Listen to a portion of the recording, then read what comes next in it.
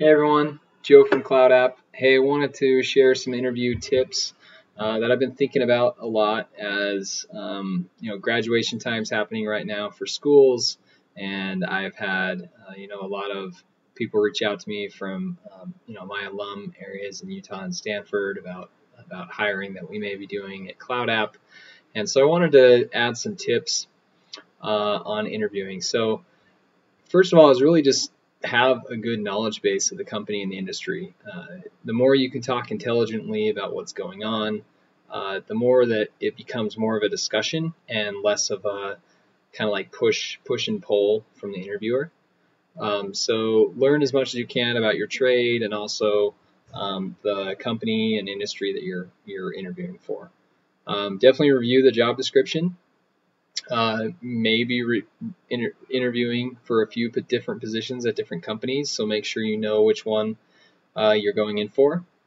Have as many quantitative examples of your impact as possible. Have examples of leadership or proactive behavior, things that you've led. I love hearing about people saying, I found a problem and here's how I learned how to fix it. Be prepared for a case study. I love to do case studies and kind of take people through situations more so than asking questions. Prepare your own questions. I also love to hear people asking questions and really understanding how much research they did. Practice to make perfect. Call a friend on the phone, set up a mock interview, do something over Zoom. Use CloudApp to record yourself and see how your tone, mannerisms, and everything is, so you know how to be prepared for a virtual interview.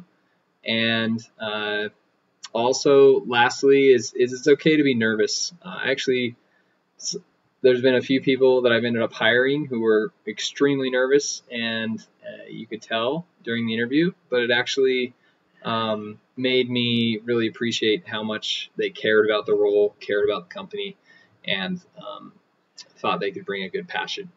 So those are just a couple of tips that I thought I'd put together for interviewing. Hopefully it's helpful, and definitely look to use CloudApp to help yourself practice during interviewing. Thank you. See ya.